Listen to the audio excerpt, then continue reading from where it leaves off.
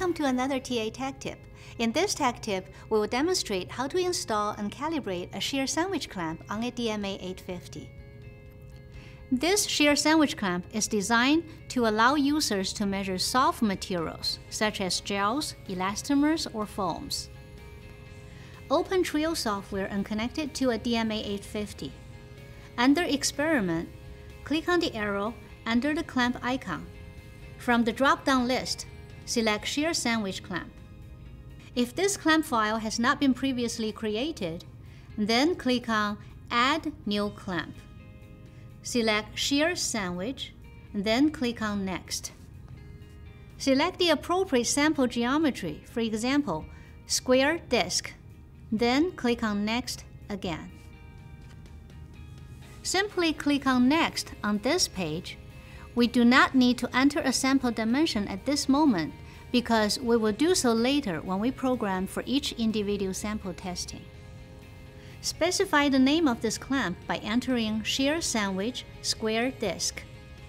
Click on Finish to create this shear sandwich clamp file.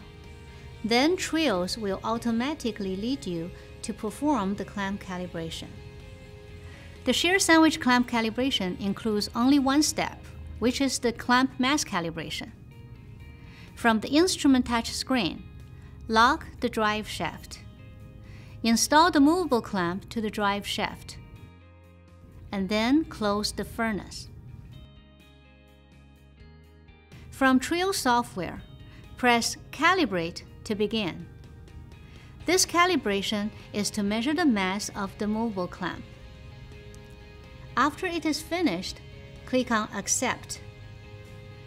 Close this page on Trios, and then install the fixed clamp to the 4 posts. Using a torque wrench set at 8 to 10 inch-pound to tighten all screws. You are now ready to use this clamp. In this TA Tech Tip, we have demonstrated how to install and calibrate a shear sandwich clamp on a DMA 850. Please stay tuned for more TA Tech Tips, and thank you for your interest.